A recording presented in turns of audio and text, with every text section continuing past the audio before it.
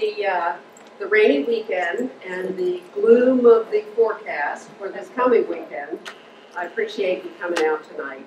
It's going to be a very valuable topic to consider and talk about, especially in light of a storm coming, because forests can really help us when we have terrible weather like this, and forests can help our day all the time. So this is the second in our series of Mayo Matters. Some of you came last month when we talked about stormwater management, and I hope all of you will come next month when the Department of Public Works will address the Mayo septic system. And it's not a crisis, it's just an explanation of how the septic system works. Especially good for people who are new to the community. So, welcome again. Where is Laura? Laura's right here. I'm going to turn the floor over to Laura, another member of the Neighbors of the Mayo Peninsula, and she will introduce our speaker. Hi, everybody. Hello. Oh, I will second Emily's welcome. It's great to see the interest in a whole range of topics that affect the peninsula. But tonight we're very grateful that Craig Highfield has made some time for us. Craig is the director of the Chesapeake Forest Program for the Alliance for the Chesapeake Bay. And he's been doing that for about 10 years now. We were counting years because we went way back when this was sort of getting launched. Tell you about the Chesapeake Forest Program and also about the Alliance for the Chesapeake Bay, who I also used to work for many years ago.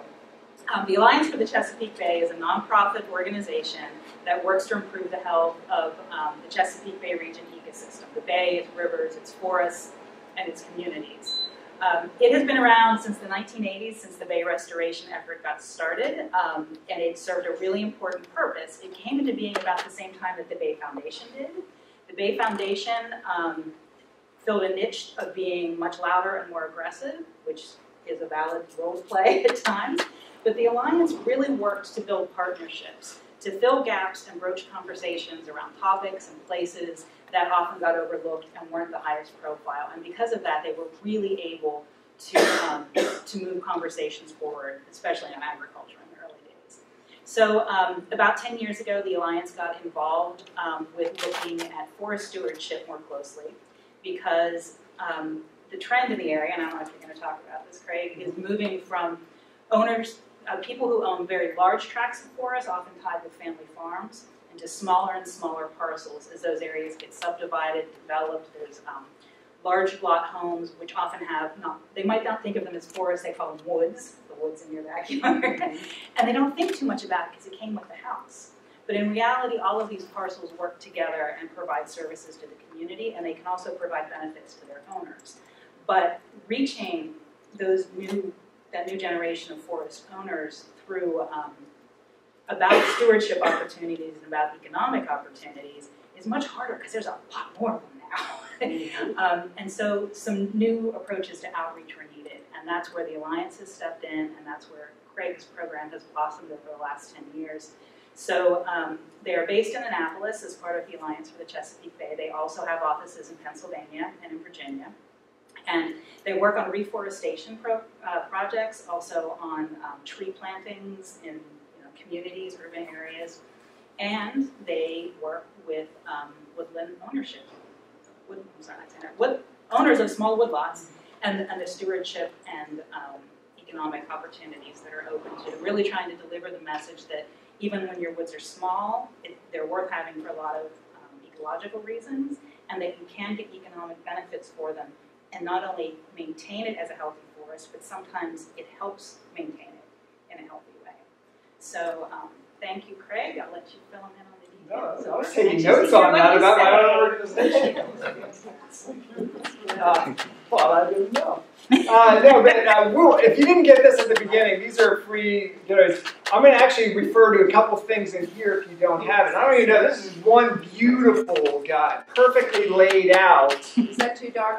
Laura did this for us, actually designed it. But this is a really good book that we actually use for really all of our outreach events. It's a quick guide, a little bit about forest ownership. And there is a section in here called Your Woods and Your Wallet. And that's really where this workshop came from, or this presentation, really focusing on the economics of it. But I'm actually going to do a little bit more today because I've noticed people want to know more. So I'm going to talk a little bit about Maryland's woodlands, a little bit about ecology of the woods, and then I'll kind of get into Maryland programs and down a little bit to the economics of it. So we're going to cover a little of everything.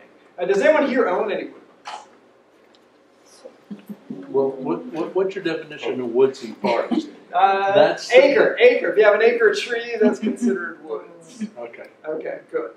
Well, I might fly through the second part, but we'll focus on this one. But I will refer to a couple of things in here. So, Maryland's woodland. So, I think, I'm not originally from Maryland, from northwest Pennsylvania, but there was a lot of forests. But Maryland's woodlands are remarkable compared to any other woodlands around it. Who's ever heard the term, Maryland is America in miniature? Who's ever heard of that? Because it's a small state and there's a lot to offer. If you just think of the geography from, let's say, all the way down in Somerset County, and if you travel all the way out to Garrett County, think of how the landforms change. But don't only think about that, is think about how the forests change. So if you do have this book and you need a closer look at this, right at the end on page 17. So if you're thinking about being all the way down here at Somerset, nice flat, you know, almost below sea level down there, very flat, wide open, very sandy soil. But as you start to make your way up the eastern shore, landforms start to change. Okay? But not only that, the forests start to change. So if you see these colors here, these are forest associations. So they're different types of forests. But you can see in Maryland, as you start to move all around the state, our forests change with those landforms. And there's a reason for that. We'll get into it. So it's remarkable. The forests out in Garrett County are drastically different than the ones down in Charles County. And the one in Charles County are drastically different than what's up in Harford County. They're all different because Maryland is America in miniature. It just offers so much variety. So that's why I think Maryland's forests are remarkable. And even really what you can find in our forests in this small little state. Okay? And because Maryland, historically, is a forest. It naturally is a forest, mostly. Except when you get down to some of those marshlands on the eastern shore. They have been marsh for a long time. But Maryland is a forest. And matter of fact, most of the East was a forest at one time. Long before humans ever came to this land, it was forest. That's the natural plant community that wants to be here. You don't believe me? Stop mowing your lawn, and eventually a forest is going to want to return. We have the right climate, we have the right soils for forests to be there. Okay? And the Chesapeake Bay loved that. Because even before humans were there, so the Chesapeake Bay itself is about 10,000 years old. Okay, it's a very young bay. It used to be a flooded river, Susquehanna River, but it's a bay, so it's surrounded on three sides by land. But before humans were there, forests covered 95% of that watershed. Okay, forests were there. Our bay is very, very unique compared to any other estuary in the world in the fact that half of the water in the Chesapeake right now is fresh water coming off the land. 50% of it is salt water coming in from the ocean to make the estuary. Most bays have a majority salt water coming in. And the reason I'm saying this is our bay is heavily influenced by the activities on the land. What's on the land? Because that rainwater coming off the land into the bay is coming from whatever's going on the land. And for thousands and thousands of years, that was going through a forest. Okay, all that water is coming through the forest. If you think about those rockfish coming in here, there's a reason they were coming in here, but the forest provided the right nutrients for really the whole plant system. So if you think about phytoplankton and zooplankton, that whole ecosystem to be created because of the nutrients coming off the land. A lot of bays you go out there, they're not as rich in those nutrients as our Chesapeake is at one time. The oysters, there's a reason they're there. The crabs, there's a reason they're there. They were influenced by what was coming off the land. So it's very interesting. In our forest, and this is kind of the bay's woes, I guess, right now. So if you think about the problems in the bays is, I guess, the rain. Okay? What happens to that rain when it hits the land? So rain can either do two things when it hits the land. It can either run off the surface or it can sink down into the soils. In a forest, And this is just on average. In some places, it's more than this. Half of the water, when it's raining in a forest, sinks down into the groundwater. Because the forest soil, very porous, a lot of roots, organic matter, it's sinking down and becomes groundwater. Half of it either evaporates or is transpired through the trees. So it's released right back out into the atmosphere. Very small portion of it actually ever runs off. So if anyone was outside that last weekend, this last weekend we had all that rain, or this weekend when we have all that rain, or every weekend when we have all this rain, you'll notice in a forest that water sinking to the ground. Okay? When you start to change that is when you have that different thing. So like I said before, it's called watershed tea. It's kind of a funny term we use for it, but as that water comes in through the ground, it's moving. It doesn't just stay there, it moves to get to ground level. And we're kind of at that sea level really close here, but it's going to come out in our streams, in our rivers, and it's carrying with it those minerals that are coming through that forest soil. So our bay is highly influenced by our forests, or was for thousands of years. And like I said, with this groundwater, so it's moving at different paces. So you have that subsurface where it's sinking to the ground, it's moving within days, it comes into our streams and rivers. Some of it takes years to actually move through there. That's why our non-tidal streams and rivers are always flowing, because they're always having groundwater to actually fill it up as the days go by, if you don't have rain. Okay, I'm going to stop there because normally I then get into what happened to all the forest, but I want to kind of cover forest ecology because this is a fun topic. If you do have trees, if you can see forests around there, just talking about how they work. Because working with the forest instead of against the forest will make life a lot easier. So you're almost going to forget what you think you know. Who likes to be in the woods, whether you own them or not? Who feels a sense of a relief walking into the woods? Who feels like this woman right here? She's so giddy that she's in the woods. This guy, it's a little creepy up there, but he's pretty happy too, being in the woods. So, who's ever heard the term nature in balance, the balance of nature? Okay, so that's a concept thinking that nature's in balance, it'll take care of itself, something happens, trees fall down, another tree will be there to hold it up, like this one. So if nature is in balance, if it's a thing of balance, that is a loving embrace. Okay, this is my heartbreaking slide, I'm sorry to do this, but it's a way of understanding it. That's not what's happening. There's really no such thing as balance of nature. I hate to break it to you, you can't go back if you're hearing this. It is a war. Those trees are not hugging, they're trying to kill each other. They are. This northern white oak is literally growing around this beach right now for space. They're coming in the same spots, they're trying to get up to that canopy, they're trying to dominate the light there. It's literally, can't move it, so it's growing around it. You know, if you walk in after this hurricane or any kind of windstorm, what are the trees doing? They're swaying back and forth. The branches are smacking each other, and there's debris falling, leaves falling. They're literally clearing out space to get more light. You know, they're not doing that on purpose, but it is happening, and that's what happens in our thing. And the reason I say this is, if nature, especially our forests, if it was a balanced thing, then we'd have catastrophes with these events. Okay, I'll explain this. Anyone know what kind of tree that is? Probably in our mountains, probably 1 out of every 4 tree was this tree right here. Most valuable tree to humans, most valuable tree I would say in the U.S. at one time. Oh. Yes, the chestnut, American chestnut. You find them in the Appalachians, you can find them on the Piedmont too, but they were extremely valuable for humans, for their food purposes, for building. I mean, that wood doesn't rot at all. Wildlife tree, 1 out of every 4 tree. What happened to our chestnuts? Blight. Yeah, blight came in within a few decades, they're all gone. Yeah. So if you think about it, now, that would be catastrophic in our woods. If it was out of balance then our woods would have collapsed. Because you could say this was the dominant tree, but that didn't happen.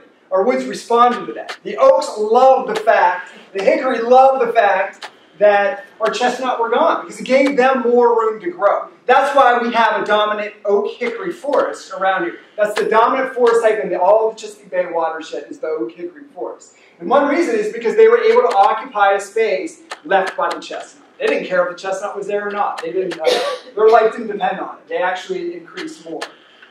So when you're thinking about the woods, when you're thinking, this is on my most depressing side, but I'll be bringing it up. But it's all about fecundity, which is just passing your genes on to the next generation. That's how kind of nature works. They're going to pass it on. So in order to do this, our critters, our plants, they have traits to allow them to be able to better adapt and be able to transfer their traits to the next generation. I'll go over a couple here. We'll go to this pileated woodpecker first.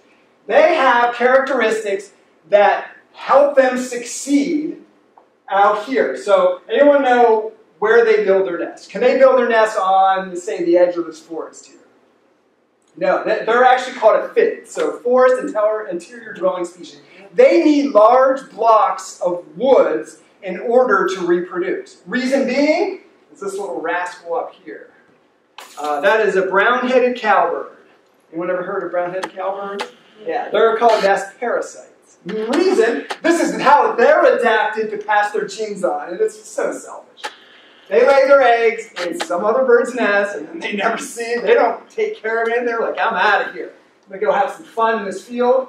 But that brown-headed cowbird, you see those eggs are different. It usually is a bigger bird when it comes out. Comes out usually first. Sometimes we'll knock these eggs out of the nest. Usually dominates the mother's attention. The mother can't figure out it's not her young. She'll feed them first. So essentially, they're letting other birds rear them. So that's their thing. Let's talk about different traits that help these things survive. Oak trees are pretty remarkable trees. This is how they're really able to dominate after the chestnut left. Oaks take a long time to grow. They grow very slowly. If you walk in your forest right now and you see small oak trees, well, the chances are they need light in order to get big. So they'll grow so high, if there's no light, the top of it just dies off. But their roots stay alive.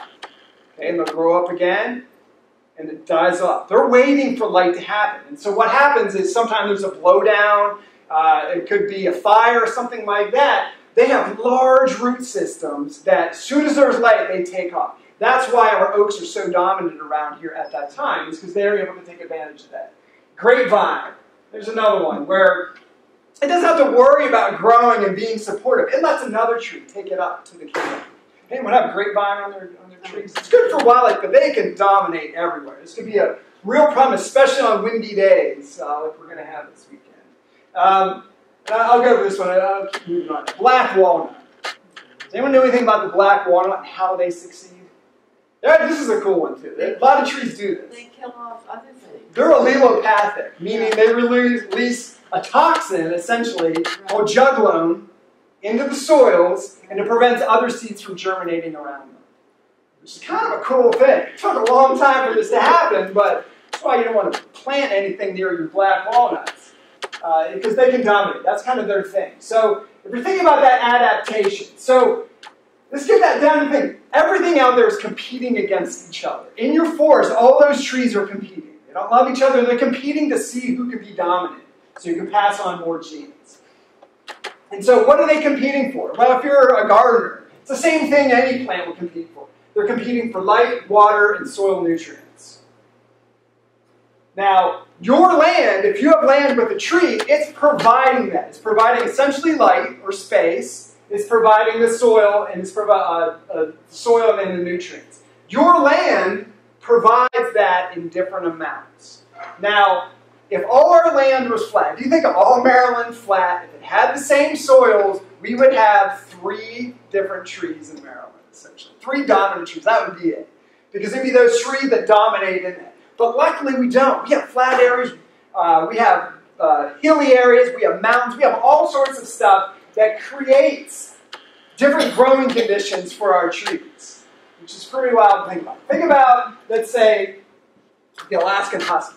Anyone ever see these? I was in Alaska once.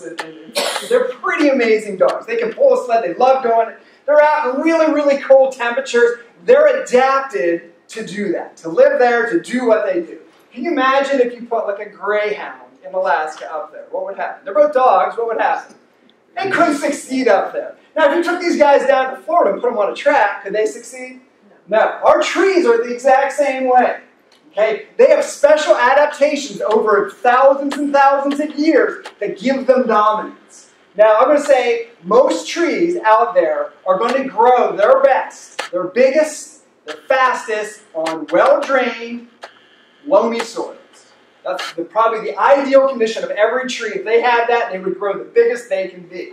But unfortunately, we don't have that, and you only have a couple trees. But things like this, you guys are probably lucky to know what this is. Pennsylvanians don't know this. Anyone know what this tree is? Bald cypress. Anyone ever see the bald cypress swamps around here? Yeah. They're the coolest swamps there. Yeah, they put out these knees. They live in muck. They live in something that nothing else can survive.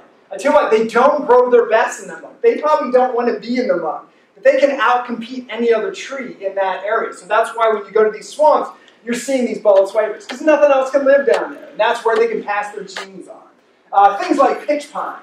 A lot of our pines can deal well really in dry mineral soil, where nothing else, hardwoods can't really survive as well. That's why you see them there. They can dominate in that. Beech. They have a tolerance of shade. So a lot of our older forests, too, you can see beech coming up through in this area.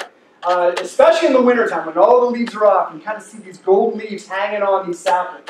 That's all beech that's coming up. They can tolerate the shade, which is really cool. That's how they succeed. If you think, we don't have this here, going out west, this is the most obvious thing. The trees that you see up here will be drastically different if you walk down the trail down here. Why do you suppose? What's different up here than down here? Soil. Yeah, soils are going to be different. Like there. Water's going to be different. The moisture, so everything's running down that way. Our moist soils will be down here. So you'll see things like tulip poplar, which loves that kind of that moist soil. Up here, you get a lot more of the oaks. On this side of the mountain, you'll see different trees than this side of the mountain. And it's kind of neat to see. If you do go out to the mountains, this is where it's kind of drastic. You could be walking over the valleys, and you can see one side to the other. You'll see drastically different trees. It's kind of cool. And this is the only graph. I just drew this in recently, but this is I'm nerding up on this graph. You don't have to pay attention, but this kind of indicates why it's out. I pulled this out of an old forest ecology book. But if you think about it, if you take things like your soil, so this hydric means dry, mesic is moist, the best soils, and xeric is dry soils. If you take 4 trees that you can find around here, these are 4 trees that you might even find, within 100 yards from here. White ash, tulip poplar, northern red oak, and Virginia pine. You see how they have their areas where they can dominate.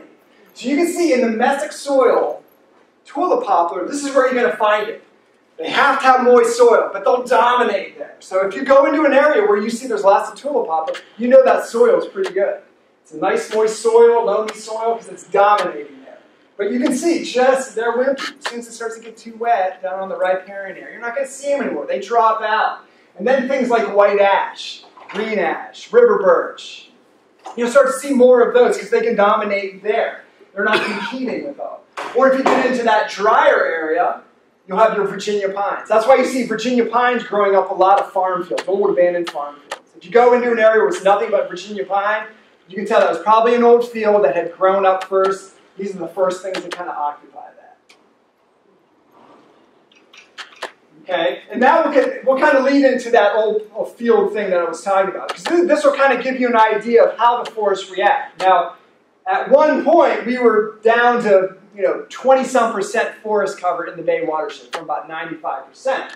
Most of our forests that you see around here were farms at one time. Most of your forests around here are between 80 and 120 years old. Okay? Because, and I'll get into this probably in the next presentation too, they've grown back on abandoned farm fields. So we actually have really young forests compared to other places. Most of them have grown back on just abandoned farm fields.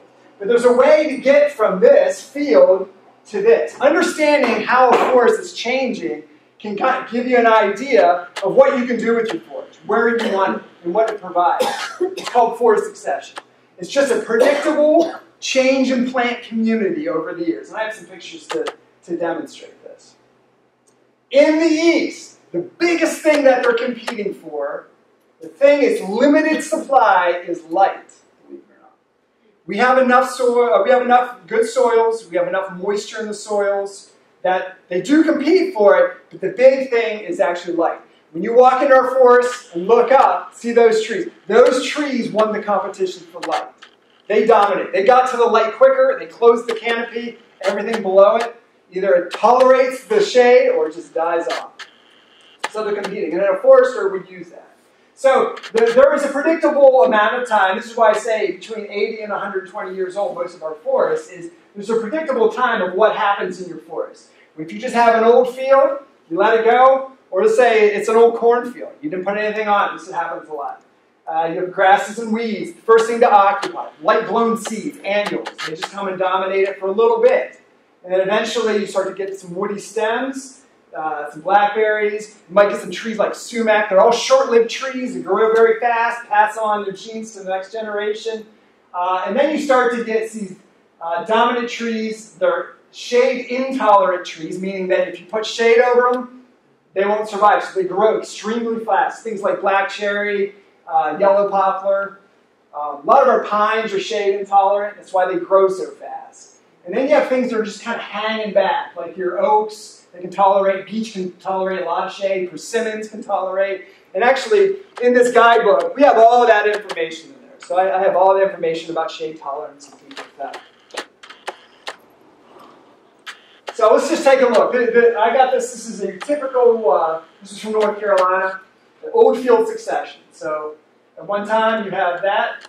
It's just bare field. First things are annual. So the grass is kind of dominant. Just left to go. You start to see some forbs coming in.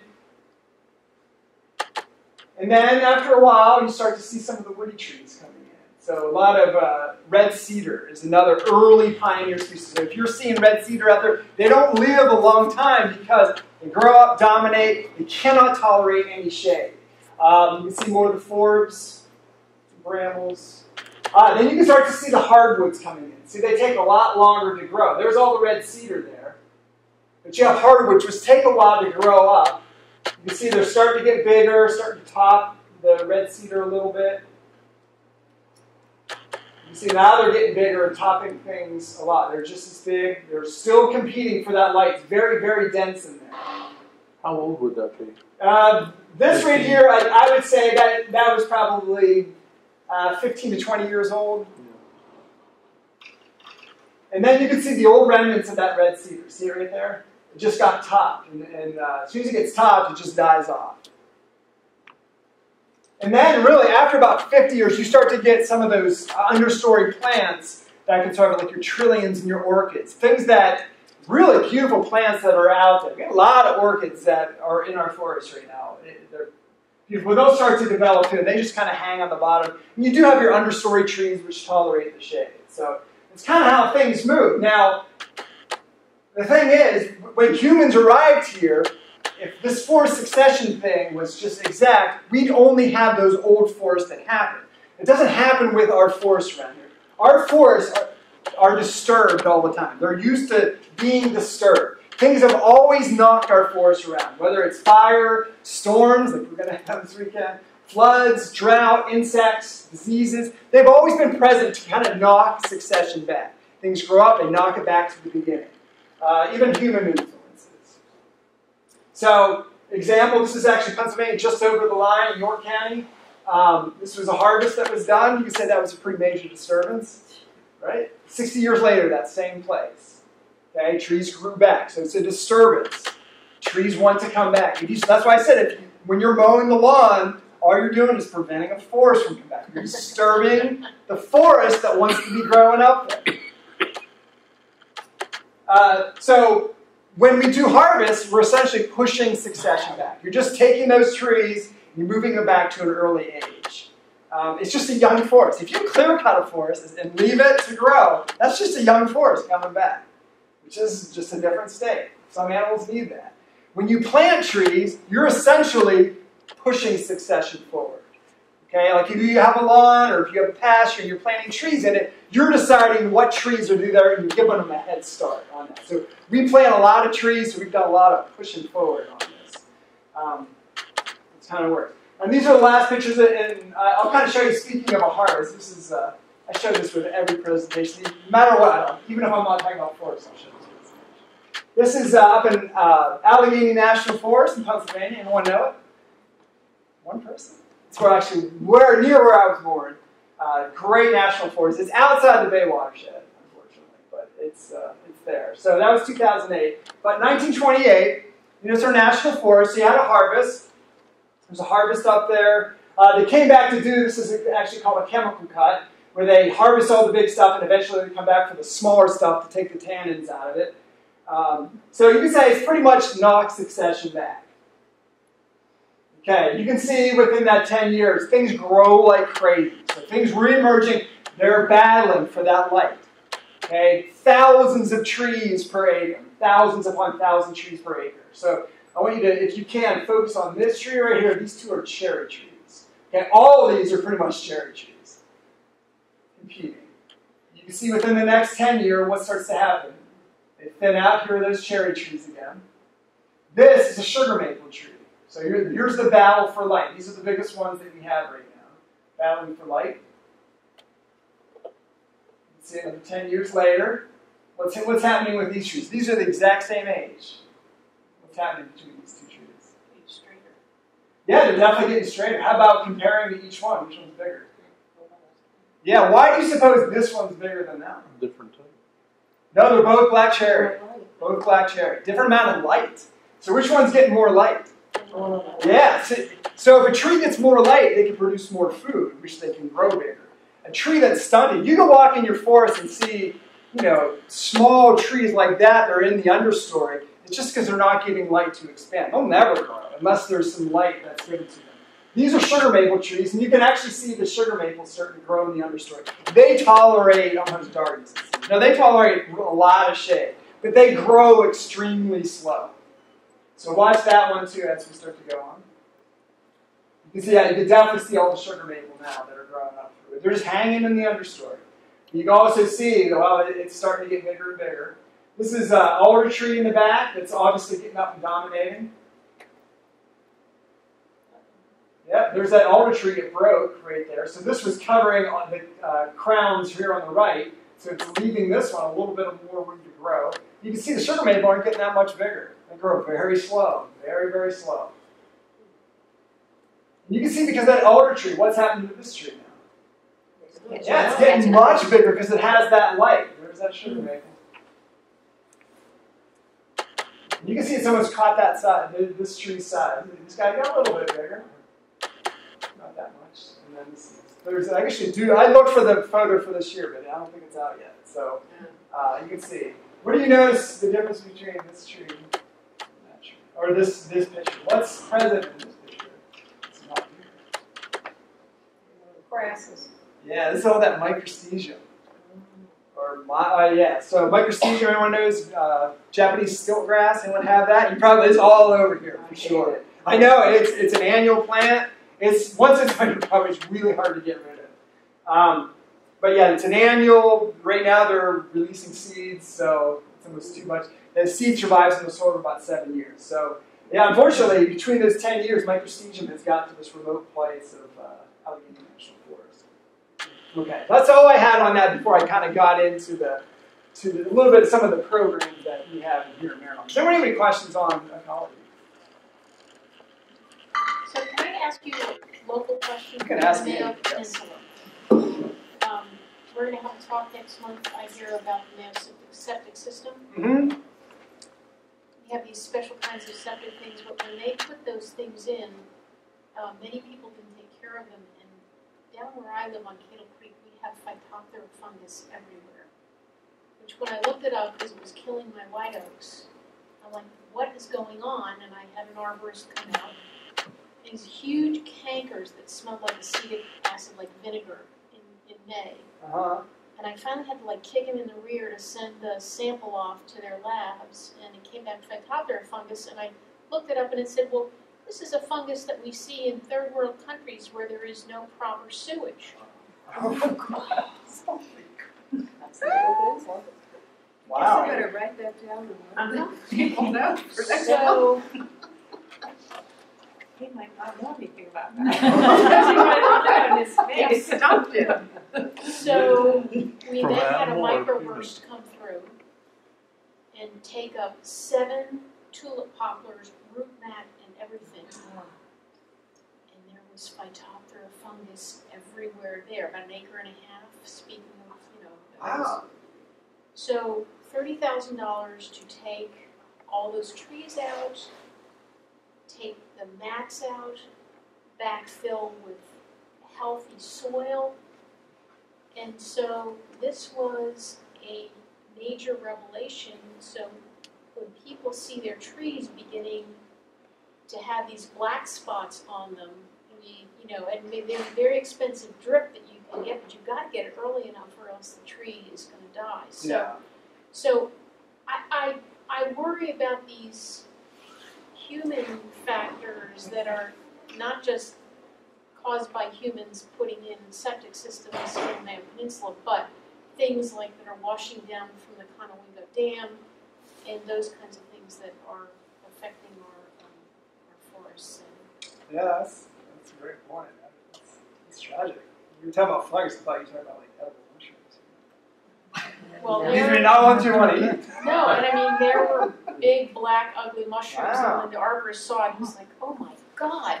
So I think that there are more things here on the Mayo Peninsula that are,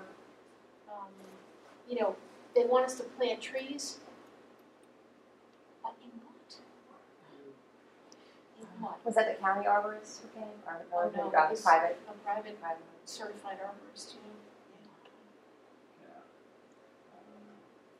You've never heard about this Phytophthora fungus? I mean, it sounds like a question we need to ask next month to the folks who are in charge of the septic system in the Mayo. Was that human or animals?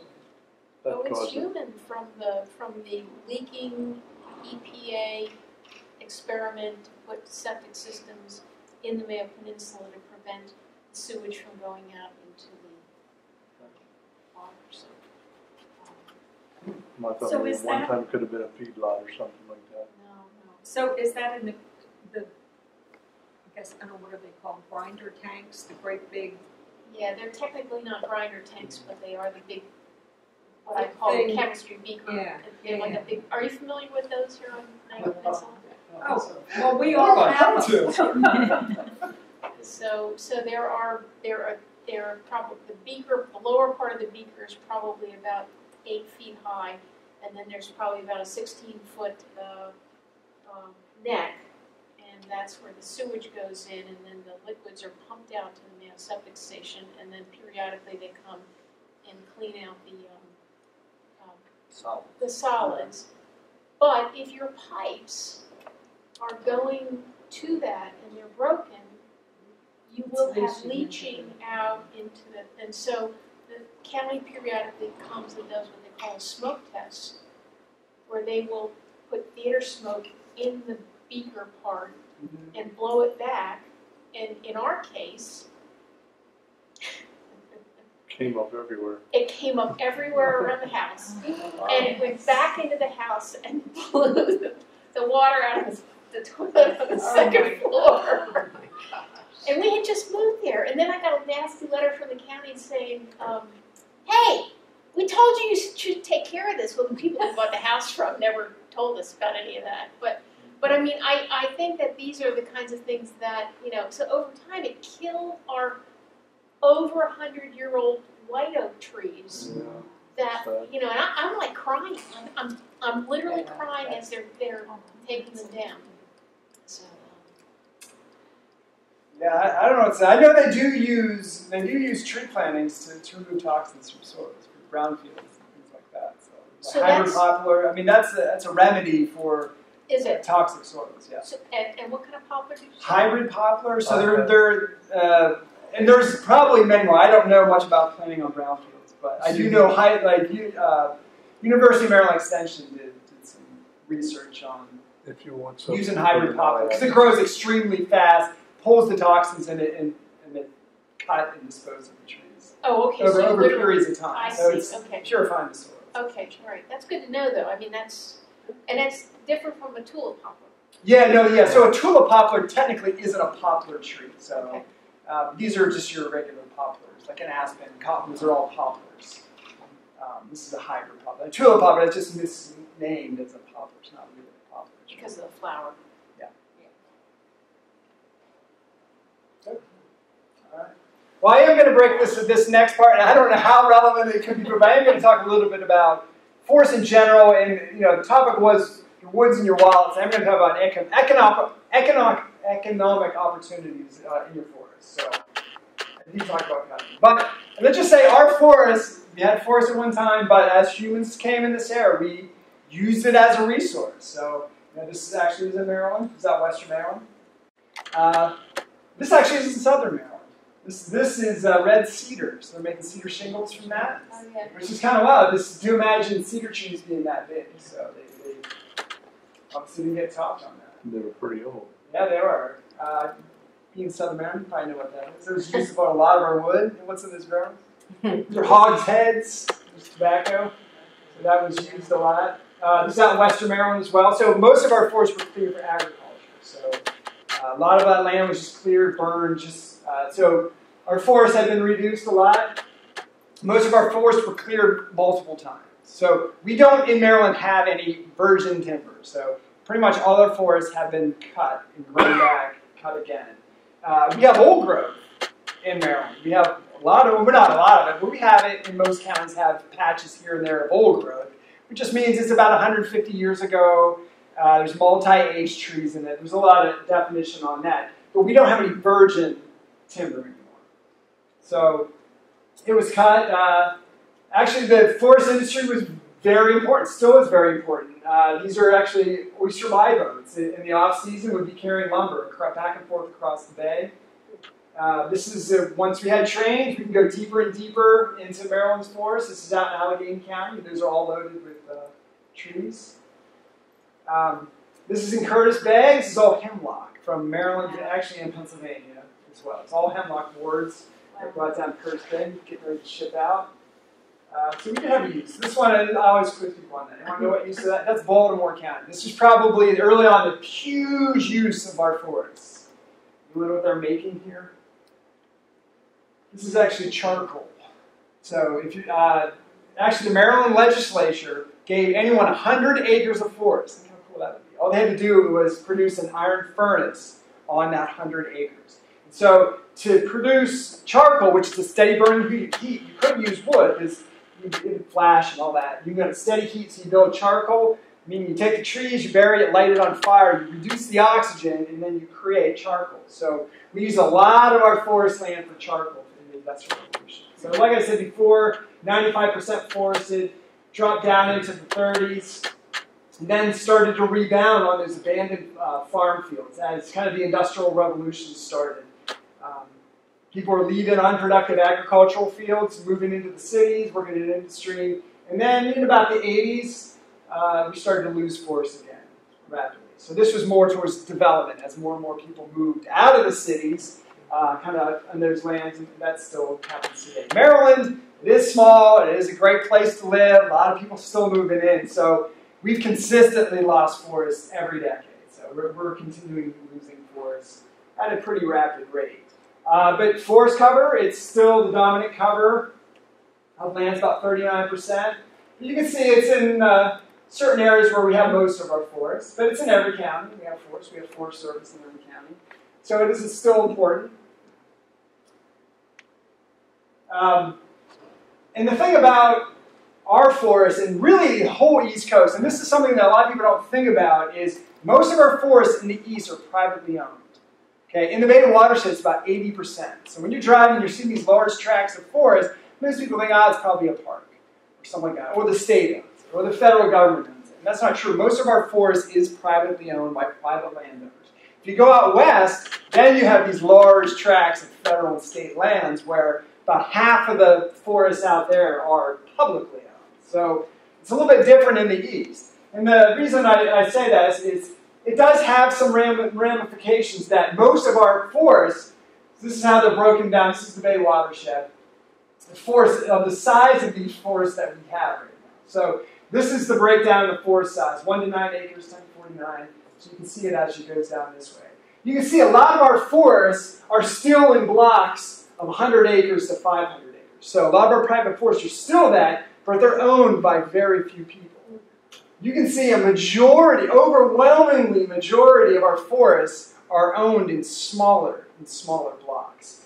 And really, as that happens, people are buying more property and they're parcelizing them up. But essentially, if you think about a family, okay, they have one forest block, they hand it off to their children, the 3 children, it's divided 3 ways, you've just parcelized that. So the problem, we'll go over what some of the issues are. So parcelization is dividing it. It's when it's fragmented, which becomes more difficult. And that's, you have one parcel, you start to develop this part, and this part, and this part. It makes it kind of difficult. So the problems with fragmentation is, well, there's many things. One, it isolates habitats. So if you think about you having one forest block here, well, as you start to parcelize them, habitats become isolated. Now, maybe not to your deer, who are gentle to run everywhere, but think if you're a box turtle or something. You had this whole forest, you had a lot of mates, and now you have a smaller forest you live in, where you're not going to be crossing that open field. So it limits your gene pool. It increases your edge. This is probably the big one, I think, in this area, the problem. So an edge of a forest is just the edge, okay? It's this edge of the forest. By making our forests smaller, we're increasing the edge. Does that make sense? If you imagine this whole forest here, there's that circumference, so there's an edge. As you make smaller ones, now you're adding all this new edge to it. So the reason the edge is really tough is it invites invasive plants. Because invasive plants tend to prefer the edge. If you have a big forest, where you're going to find most of your invasives are right in the first 25 yards of that forest. Because there's enough light there. They dominate that area. They can succeed there. As you walk deep into a forest, you see less and less invasive plants. So increasing the edge of something just invites more invasive plants. It increases the number of forest landowners, which just means there's more people out there that might need help or resources to take care of their forests. And it really decreases the opportunity to do anything on your land. So if I have 50 acres, I can do a lot with my land. I could do a timber harvest. So I can make money on that and reinvest it back in my forest and do, say, clear invasive plants with some of that money. When you start to get smaller and smaller forests, you decrease your opportunity to do anything in that forest. So that, 5 acres is great, but if you wanted to do a thinning, let's say your forest is overcrowded, you're not going to find anyone to come in to do a thinning on 5 acres. It's just not economically viable for a logger to come in to do that. So decreasing opportunity, it's pretty difficult. So we have other things that are challenging the health of our forests, like invasive plants. Are you guys familiar with invasive plants? Does anyone have any on their property? Yeah. I discovered they come in many forms, and they're getting new ones every single day, it seems like. So this is like that microspecium grass. This is actually Patapsco Park. And you can see here, you might look at this in the park and say, oh, how beautiful. But look at that carpet there. But where's your next forest? There isn't a next forest, because it's just microspecium. Nothing's growing up to replace these trees. This is Japanese barberry, which is a landscaping plant. It was brought in as a landscaping plant. We have an American barberry, which is very similar, but this one has dominated everything. And it'll dominate the understory, and they're actually making a connection with the abundance of this plant with the abundance of people being infected with Lyme's disease. Wow. Because it provides such a great habitat for the white-footed mouse, which is a host to the ticks, it's kind of their first blood meal, which there was a study in Connecticut where they found a lot of that Lyme's disease first, of the increased amount of this with the increased amount of people being infected. So, anyone know this one? Beautiful Tree of Habit? Yeah, or stinking sumac or whatever. So, this is the common form of trees. There's a lot of invasive trees out there. White mulberry, mimosa tree, Norway maple. So this one is very prolific. This one grows up by its roots. Does anyone have this on their property? Anyone ever try to cut one of these down? Do, it just pisses it off because they just keep growing up through its roots. Right. And actually it goes into panic mode. So when you do cut it, it wants to survive, so its roots will start putting up shoots. You can constantly mow those, but it's going to keep doing it until it runs out of carbohydrates. So this is the one that you got to just be gentle with, figure out. There's ways of killing it, but cutting it down without an herbicide is not a good idea. And then this one. This is actually Maryland. This is kudzu. This is a barn in Maryland. That's a barn. Yeah, this is in Kent County, in Wharton. We had a 7-acre tree planting. I was driving to, and of course, I'm driving down the country road, and I looked over, and I saw it, and I slammed on the brakes. They had a big silo that was covered with it as well. I mean, it was obviously abandoned, but yeah, kudzu actually is a problem. We're doing tree planting in Arundel County here next year, but right now, the person has 5 acres of kudzu that they're dealing with right now. Any kind of trees. invasive insects are another things that are challenging the health of our forest, which, 100 years ago, we didn't have this. Including this one. This is the emerald ash borer. This one's pretty much decimating any ash tree that we have. So green ash and white ash are the dominant trees we have here. A lot of street trees were green ash and white ash because they tolerate some rough conditions. So, and they're beautiful trees, very hardy wood, but they attack them. So Maryland's pretty much given up hope, I think, on any kind of ash surviving. I remember when it came in. Anyone know what county it came into? Prince George's. No, it actually came into Prince George's. I used to work on a farm in Prince George's County. It came in to a nursery from nursery stock that came from Michigan that started in Tennessee. So they shipped around these plants from all this area, came into Prince George's County, they discovered it. They immediately tried to quarantine Prince George's County. No ash trees. In the farm that I worked at, if we had ash trees, we were growing them, so they couldn't leave the county. And they tried to do these circles where they're eliminating all the ash trees, and they get bigger circles, eliminate all those ash trees, but now it's everywhere. It's actually across the bridge now. It's on the eastern shore, which used to be just the western shore. We have gypsy moth, which we've had for a long time. This one's called walnut twig beetle. It goes after black walnut, but it delivers a fungus. It's not that it's the problem. It delivers a fungus called thousand cankers disease. Sounds pretty hard. But this one moves very slow. It's in Cecil County right now. It's in Virginia. It moves very slow, but they're concerned about this one. Anyone know this one? This one's the most devastating. I'm in Pennsylvania, and our state tree is the hemlock. Yeah, it's a lovely tree. This is hemlock woolly adelgid. So it attacks these old stately hemlock trees. Really, these are insects, and they really suck the sap out of these trees. So there's not much. I mean, you can treat individual trees, but forests, like if you go out to western Maryland,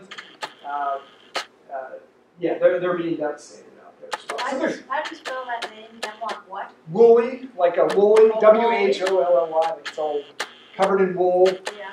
And adelgid, A-D. Yeah. Any spelling I'm going to defer, Laura? It's woolly adelgid, A-D, I can't say it out loud, A-D-E-L-G-I-D.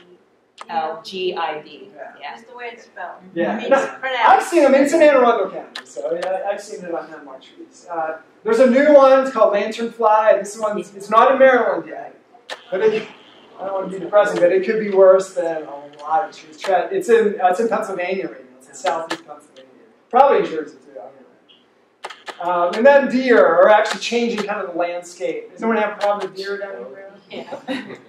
Everywhere. Yeah, so deer, great, they naturally should be here, but we're at populations that can't be sustained. You can kind of see what they do to a forest. And your landscaping plants. They just really devastate everything. So you can see it's kind of that browse line they have here. This is a harvest that was done. This is a deer fence. And you can see this area was fenced out, this area wasn't. You can see the difference. These are all trees growing back. Nothing's growing back here. There's that browse line here. We just have an overpopulation in certain areas of deer to this area. They're generalists. They love, landscaping plants, a little bit of forest, and they do this. Unfortunately, this still happens as well, high-grade harvesting. And I would say there's a story on here by a forester who actually used to live in Anne Arundel, Brian Knox. It's in the back, but at some point, read that story on about high-grade harvesting. Unfortunately, this still happens. Say a logger comes up, knocks on your door, and says, can I just walk in your woods and see if there's anything great back there? He says, sure. They come back and say, all right, I'm going to give you $60,000. I'm going to leave you a forest. I'm just going to take some of your trees. And you're like, great. They go back, harvest, looks great. You still have a forest. What just happened? What trees did they just take off your property? You think? If you left it up to the logger to choose your trees, or the forester to choose the trees they wanted, they're going to take your highest value trees out of your forest. Your oaks are essentially gone. The straightest, the biggest oaks, the one with the biggest crown that have dominated, the one that spreads the most acorns, those are the ones that are going. So it's really taking the highest value out of your forest. So essentially people are losing the value of their forest in one particular time. So unfortunately, high grading still goes on. There's ways of getting around it. I'll talk about it a little bit, even though it may not apply to you, but using foresters. But the reason we do this, the reason I have a job is because landowners really are the solution to the Bay's woes. It's really private landowners because private land is providing the public good. I do not own a forest. I have 2 trees on my property. They're providing a little bit of benefits, but people's private lands are providing me clean air, and clean water, wildlife is providing it. So we work with landowners to help them take care of their forests, to connect them to resources to be able to do that. I'll fly through this with time. This is kind of the benefits of owning woods. So because of that, there are economic incentives for actually owning forests. There's tax programs. I'm going to kind of go over 2. May not apply to you, but if you know someone with woods, you can tell about it because they don't get used. Step 1, I always say, if you do have any woods, is just get out and enjoy them. Okay, most people, they might like their woods. Some people never get out into them. And this is, I always use this quote. A friend of mine who worked up in Baltimore County talked to this woman. She had 20 acres of woods in Baltimore County. Asked her what she wanted to do with them. He's a woods enthusiast. And she came with the house. Do you think she's connected with her woods? Do you think she cares if the woods are back there? Not at all. This is another property we're working with in Baltimore. This is someone who wasn't connected. And she later did, but we're going through this. It's tough to see, but this tree is 5 feet in diameter. It's an oak tree. It's 5 feet in diameter. It was maybe 150 yards from this woman's house. She had no idea it was on the property. There was a path going by this tree that someone else was using. So I always say, get out and enjoy if you have trees, get out and enjoy them. And then also have a plan for them. A plan begins with kind of the end in mind. We're very, very lucky in Maryland that in order to be a forester, to call yourself a forester, you had to have a forestry license. You have to be licensed to be a forester. Meaning, you had to have gone to a 4-year university and studied forestry. Doesn't mean you're a great forester, it just means you went through, you got your license. Places like Virginia and Pennsylvania, anybody can call themselves a forester. There's no licensing for foresters. Anyone can say, yeah, I'm a forester, and then try to offer you assistance. You have to be licensed in Maryland, which means you have to keep your license up, go to get some continue education. In Maryland, we have many types of foresters. We have public foresters. They work for Maryland Forest Service. Every county has a forester. Does anybody know Anne Arundel County's forester? Justin Arsenault. Very good guy. Really nice guy. I think their office is up in Pasadena. But every county has a forester assigned. They work for the public. They work for private landowners. They're employed by the state. They can give you advice on your forest. They can come out and talk to you about your forest. They can help you write a forest stewardship plan. They do charge a nominal fee for the plans, and we'll go to what those are. But they can't be involved in any kind of a tree harvest. And the reason being they're public foresters. That's a private transaction between a landowner and a forest products company. They can't be taking one side or the other. But they can give you advice on it. We also have consulting foresters in Maryland. They're private contractors. They work for whoever hires them, like a doctor, a lawyer. They can develop a stewardship plan for you. They can help you implement your plans. They can appraise timber on your land, and they can be your agent for anything. So it could be your agent hiring contractors to come to deal with invasive plants, to do a thinning, or to do a timber sale. They work for you. So they work with the loggers and natural resource contractors. We also have industrial foresters. And so they work for the industry. So people who work for a sawmill, Johnson Lumber over on the Eastern Shore. They have their own foresters who go out and try to buy timber. Gladfelder Pulp Mill. They have their own foresters. They're working with landowners, to offer them a price for their timber. They work for University of Maryland Extension. We have 2 of them in the state. One is located over on the Eastern Shore. Agnes, I just met her. She's brand new. I can't remember her last name. And then Jonathan Case, who's been here forever, and he's out in Keysville. So they offer programs. They have a great website, a lot of information on that. They do a really nice job. They essentially take research and bring it down to the public to make it comprehensible. So let's go over quickly a stewardship plan. We'll kind of fly through that. This is the key to conservation right here. Getting an easement, this is the key to conservation programs. It's the key to easements. I think it's the key to understanding your forest as well. Unfortunately, you need 5 acres of forest to get one of these.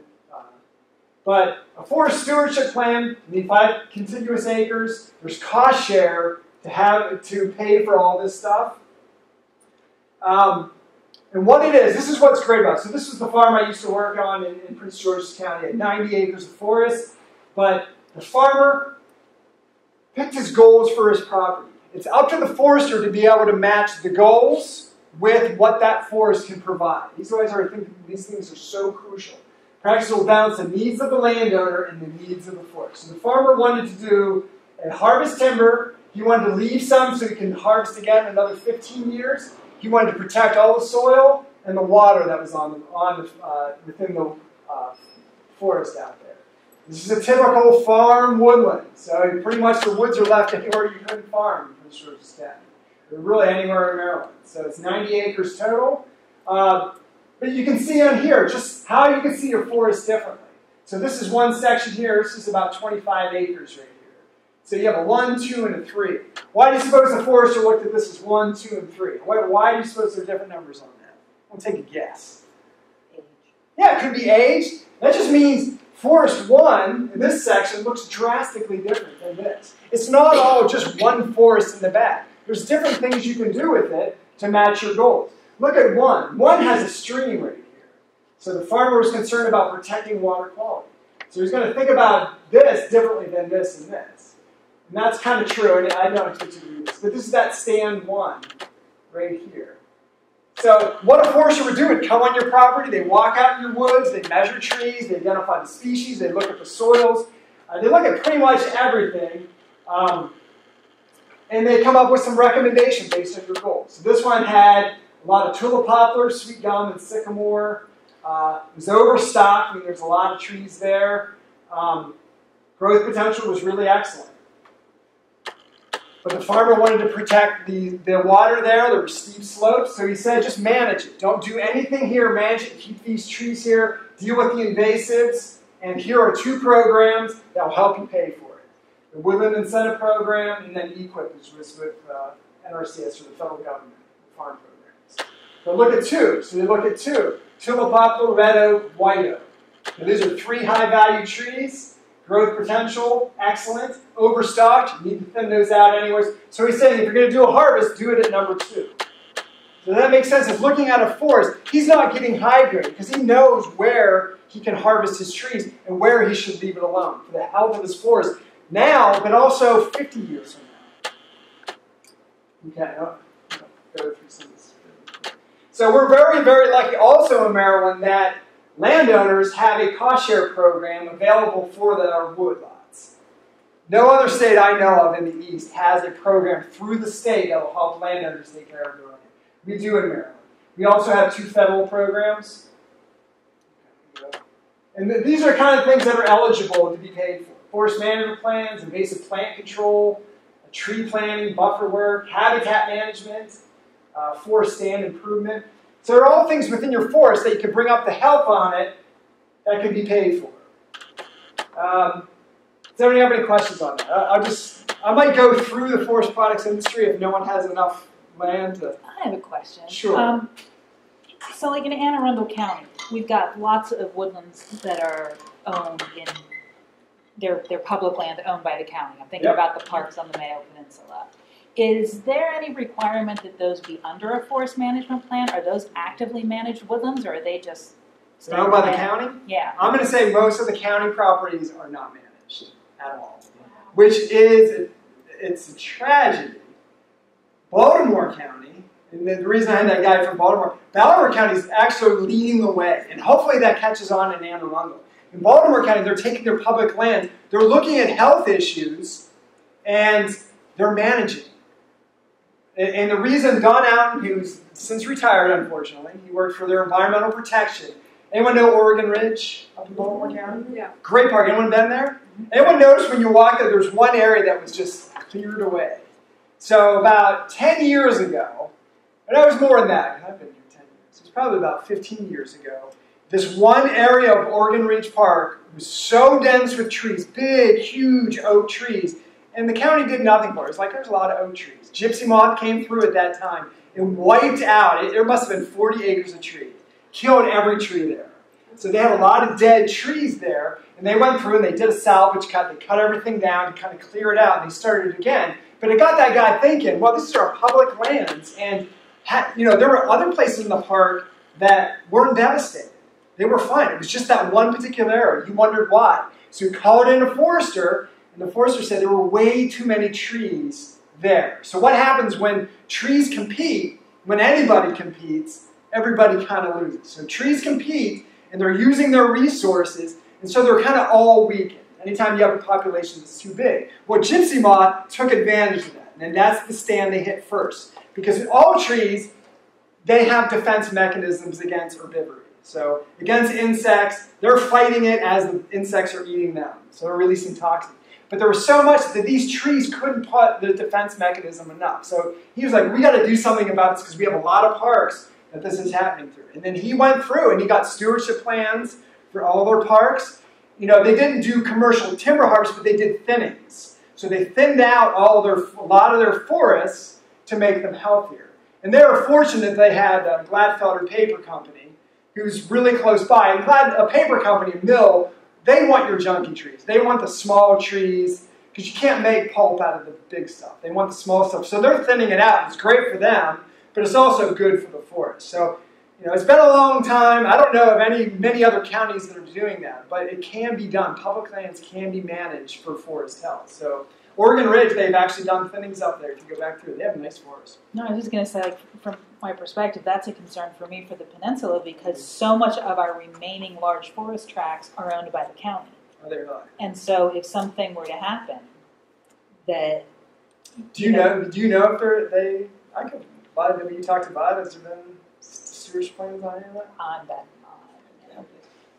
I think we're identifying a need, Craig. No, that is the thing, is to at least get a stewardship plan. A stewardship plan would let you know what's going on in your forest.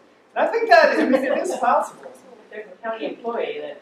The county employee have 2 licensed foresters. Can I ask you, are you saying it would be net zero cost to the county if they took on some of these plans and adopt a stewardship plan? Well, the county, and I don't want to bring him into it, but there's 2 licensed foresters in the county. I don't know if their workload's overwhelming right now. Both of them can write stewardship plans. They're going to yell at me. But they can write the stewardship plan to implement them. That's the problem, is to implement them is the tougher. It takes someone, that has to be a priority for a county to implement the plan. So there's no cost share money out there for implementation, it's all for development of the plan.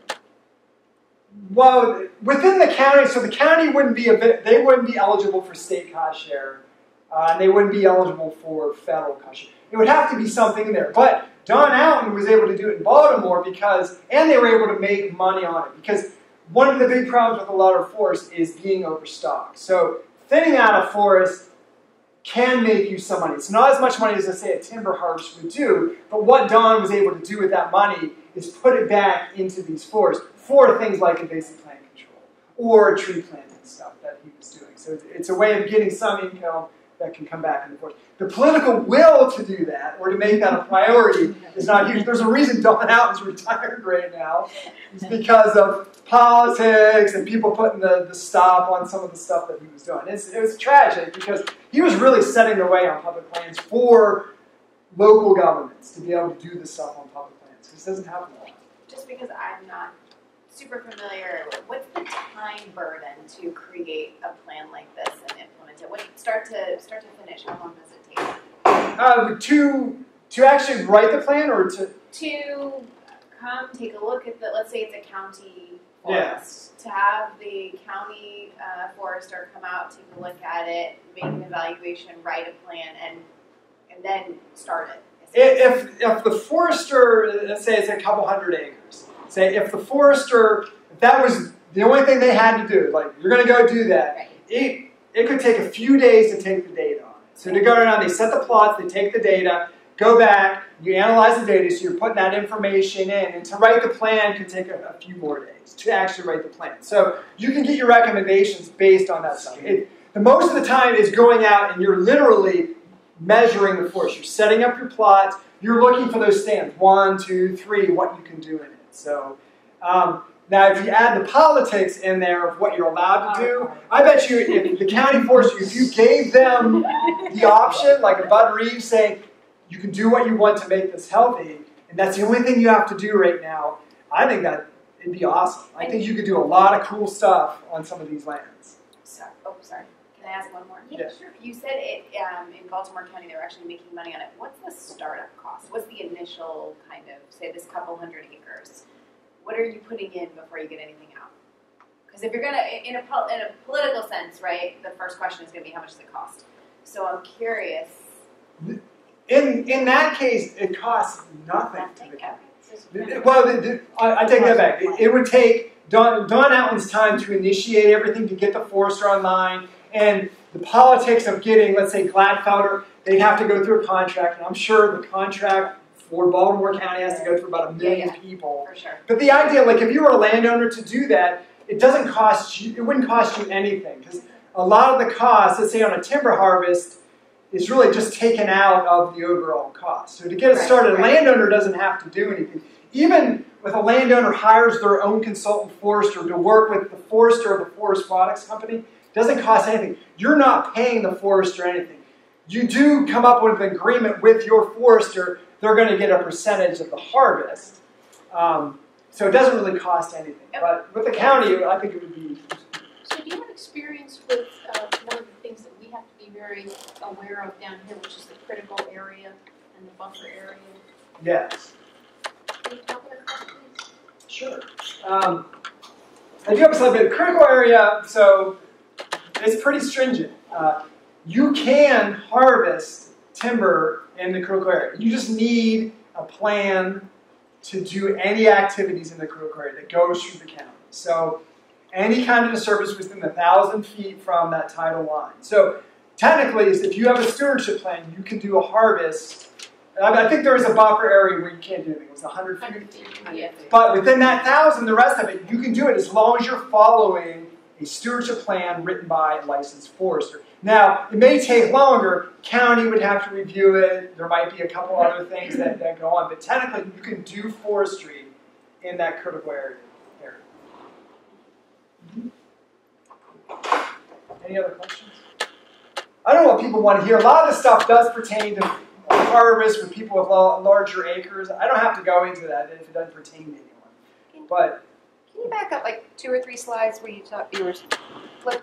Not that one. Yeah, that one. Maybe those are the. Yeah. So this one, you do need a stewardship plan. All these you need steward. That's your access to get into these things. The Maryland program is pretty much, let's say, all right, I have this forest, I have a stewardship plan, it says I have to get rid of these invasive plants, or I want to get rid of all this kudzu. As long as you have a stewardship plan, they'll cover 65% of that cost. All it is, it's usually a reimbursable thing, so you can even do the work yourselves. And here's the receipts for the herbicide or that, and they'll pay you 65%. Or you hire a contractor to do it. They just pay you 65%. It's very easy to do it. These ones, there's a lot of money. This one, don't worry about. It's more about planting trees. But this one, there's a lot of money in it. A lot of money. Never gets used because there's so many bells and whistles and hoops and things you have to go through to get it. But it doesn't get used as much. A lot of people turn it away. But there's a lot of funds in this because it's a federal program. And Maryland leaves money every year on the table that never gets used in forestry dollars. So, but they're good programs. They just, you have to be willing to go through the steps of that. NRCS have any programs to identify forest interior growing species or, help local people do that? There is, I don't know if NRCS would do that. Youth Fish and Wildlife, the Chesapeake office here, which is right here, they would have someone who would probably be able to do that. If it's, like Rich Mason. I don't. Yeah, so the U.S. Fish and Wildlife, they do. DNR would have someone in Wildlife and Heritage who'd be able to do that as well. So yeah, they all have biologists who probably would, And they would especially with spend the Phipps. time in the forest to produce a study. I mean, that's days. That I don't know on days, that, weeks, and but months. right. That I don't know. I know they do study. I know they do work on private lands, but I'm not sure. No, you said Fish and Wildlife and DNR? So U.S. Fish and Wildlife, I know they do things like that. I know they do study that. DNR, Wildlife and Heritage, they do it. Like when you get a stewardship plan, the forester actually is contacting Wildlife and Heritage to see if there's any threatened or endangered species that they need to be concerned with. All that's written into your plan as well. So they kind of know, and they'll show you where that kind of stuff is. So you might have something really cool in your property. And all that information, DNR probably has an idea. And this is all your information. They don't share it publicly. Kind of thing, so. Yeah, they do share it publicly. So what database are they using to find out what's on those tracts of land? I don't know. They have it. Huh. So you need a forester to get the answer out of DNR? Oh, no. On that, I think DNR, I'm just saying they're not going to share your information with somebody else. Oh, I didn't necessarily mean privately. Yeah. Okay. Got you. All right, any other questions about that? I do. If you are interested in a harvest and stuff like that, I'd be happy to talk with you later on. But there's no sense in going through the motions on that. I will go through that tax program. How about I end it on that tax program? Because that's pretty unique too. By the way, these are our 3 most valuable trees in this part of Maryland. So if you have those are economically. Anyone knows what those are? I know the tulip. Tulip poplar, yeah. White oak. White oak. Okay. And northern red oak. So those are the big money. Oaks in general are the most valuable. Red oaks are the most valuable. White oaks are pretty good, and tulip poplar. That's what grows really well around here. They're the most valuable. But you said tulip poplar wasn't really a poplar. No, it's not a poplar. It's So not what a is poplar. it? It's Liliodendron tulipifera. So it's the only one in its own. It's the only genus. I think it's the only one in its own family as well. But is that the one that gets the bad rap for being hollow and falling over? It does. It's very shallow rooted. Yes. Okay. Fast growing tree. They grow very, very fast. Lumber side, but beautiful tree. It's good for wildlife. But they do fall over. They do get heart rot as well. They're good for pollinators. They're great for pollinators. It's a big flower. It's a great tree. They made Short but Maryland intense famous lives. Yeah. because they used them for mass for trees. So when they came here for the colonies, they saw all these huge Right. tulip poplars, and there's no branches all the way up to the top. They're essentially the redwood of the east because they grow nice and straight, really big stems. So you can see them a mile away too. They're great trees. So I'll just kind of end on this. We do have tax programs for forests, which are pretty cool. You do need 5 acres to do this, but what it does, it reduces the assessed value of that forest. So your taxes go down. It's kind of the example I give. So the first one's called the Forest Conservation and Management Agreement, or FCMA. This was a law passed by the state legislature. And the reason it came by was we were losing so much forest so fast that the legislature came up with a law to try to help landowners hold on to their land by reducing their taxes. So what it does is it reduces the assessed value to $125 per acre. By law. Can't change unless the legislature changes that. You mean it takes 125 off, or just No. So you're 125 assessed, so I'll go through that example. Let's say in a fast-growing county, let's say per acre, your land's assessed, the market value is assessed at $5,000 per acre on that. So typically, your tax bill just on that, say 25 acres of forest land, would be $1,250 a year. This is kind of general. Different counties are slightly higher, slightly lower. Just a general figure on this. Enrolling that same property into this tax program, just that forest, you're frozen at $125 of that assessed value. Your total bill will be $31. Wow. So that's huge. And it saved a lot of people, especially in those fast-growing counties, to be able to hold on. The unfortunate thing is, people don't know about these programs. And did this come with smart growth? No, I can't remember when this came out. It's been here a long time. It might have been. It might have. I don't know. So, I'm an architect, and when I have clients who do additions, renovations, and they decide, or developers, whatever, but clients or whatever, they're told by the county, you need to put this amount of your land. I mean, I had one client not far from here have to put like 17 acres into an easement. Right.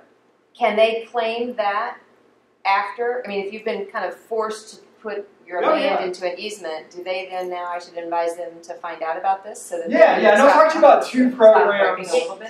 Through that. Yeah, through FCA, that they are required to preserve that. It's an easement. Yeah.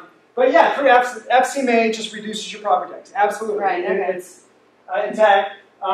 There are stipulations. This actually is an easement program. It's a 15-year easement program. It's not permanent. It's 15 years. At the end of 15 years, you can pull out of it. But within that 15 years, if you develop, say, 5 acres of it, you have to pay back taxes on those 5 acres that you develop, all the way back to the beginning. So it's an easement program. You know, people got stuck in those. They didn't want. This is, I think, an easier program. It's just called woodland assessment. All you need is a stewardship plan with this. The state tax assessment office say, "Yep, I got this." 5 contiguous acres. The tax rate is slightly higher. The assessed value is 187. This could change. There's no law saying it has to be at 187. Hasn't changed in the 10 years I've been doing this. It's the same thing. Same 25 acres, you can see $12.50 a year or $48 per year. So this one's great because you can pull out, if you wanted to, you technically can pull out anytime.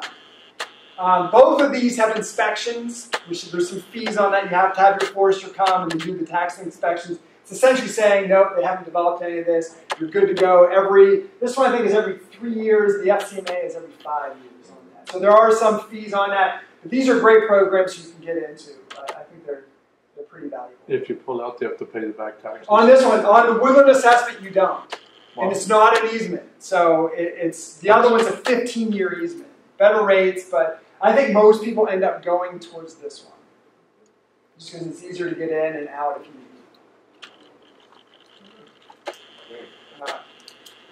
Well, I won't labor through the rest of it. It has to do with harvesting timber, but it's interesting stuff. Yeah.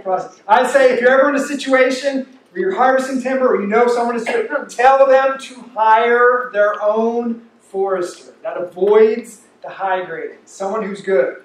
So, and just hire your own forester. All right. Thank you.